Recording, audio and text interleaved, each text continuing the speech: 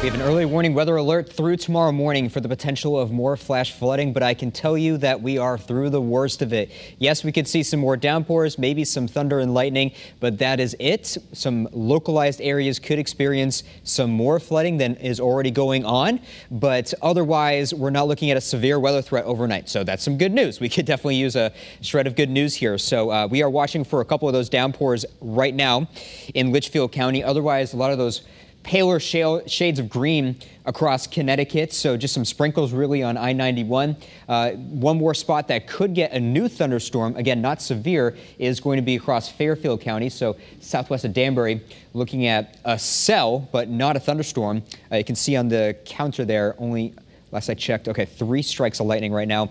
Really just saw a couple up there in Massachusetts, which has had a pretty hefty day up there as well in terms of those rainfall totals. One urban area I saw with the flooding was Worcester, but not too much urban flooding in Connecticut. A lot of northeast hills, northwest hills with that heavy rain, and that's where we're seeing a flash flood warning going on for the Litchfield Hills until about 2 o'clock in the morning. So a pretty broad area across northwest Connecticut with some ongoing or soon to be ongoing flash flooding. So, you know, hopefully this isn't impacting your backyard or your basement right now, but definitely a reason to stay off the roads in that area for the next few hours until we can get to tomorrow morning and some of this flooding will start to dissipate. Another area with some ongoing flooding is Mount Hope River and Route 44 right along that shaded area of green until 1 o'clock in the morning.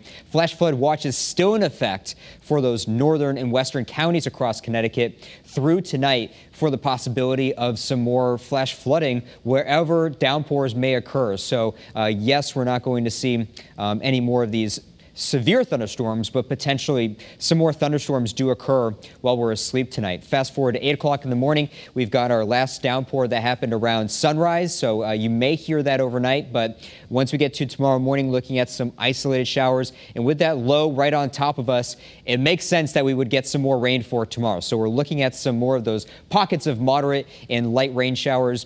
Maybe a couple strikes of lightning, but I just reviewed things again. It does not look like we're going to see any severe weather for tomorrow, just the potential for some isolated thunderstorms into 7:30, continuing with some more rain chances. Western, northern Connecticut favored for additional rain. It should be less than a quarter inch, while today some folks were, the highest I saw was just over 2 inches of rain for today. 8 o'clock in the morning on Monday, looks like some more isolated showers. Here's a look at the broader picture of these storms moving about 30 miles per hour to the northeast. Some of the heaviest rainfall in central New England across western Massachusetts, and you can see that we've got another round of that rain as that front finally makes its way over to Connecticut. So some more rain showers in New York right now, but not too many thunderstorms in New York right now. There's a look at our severe weather threat for tomorrow.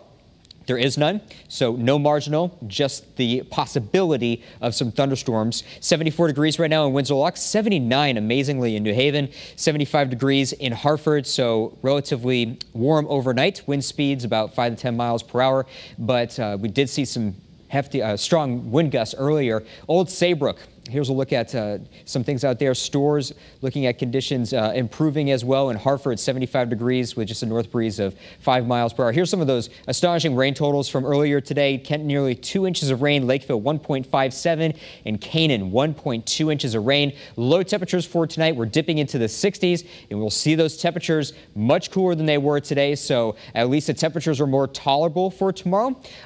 You can do something outside tomorrow, but it's probably going to be raining at some point. Here's a look at the early warning 7-day forecast. So, you know, the weather is much less dangerous tomorrow, so that is definitely something to look forward to. But nonetheless, we have rain chances in the morning and in the afternoon. 83 degrees on Monday. Let's go with some more rain chances. Tuesday, Wednesday, same thing. Thursday looks like a nice day. Dry air, 84 degrees, sunny skies. So let's fast forward to Thursday.